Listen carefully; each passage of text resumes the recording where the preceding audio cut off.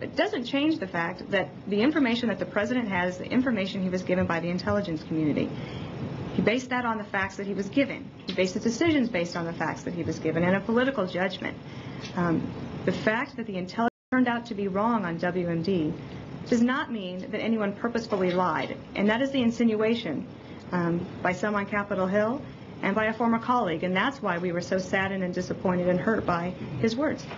You understand the difference that they're making, that they think that the claims, understanding that the intelligence was wrong, but that the claims went far beyond what the intelligence community was giving the White House, and that it ignored significant dissent within the intelligence community, the White House. Remember, that dissent amongst experts within the intelligence community at some levels did not reach the president.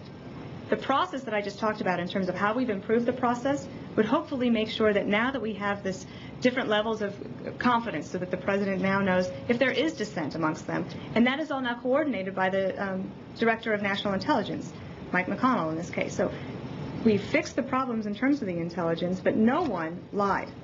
And I think that's sort of the point of all this. These issues have been looked at many times. And I would also remind you that everyone who has looked at this has not come to the conclusion, except for people who are not basing things on the facts, that there was political interference or that there was some sort of pressure put on people to give us information that we wanted for purposes of just going to war. We acted on the information that we had, and the president has repeated this, the vice president, other administration officials, and I think that this is just another example of rehashing this old issue, which is fine. If people want to spend their time doing that, that's up to them, but we have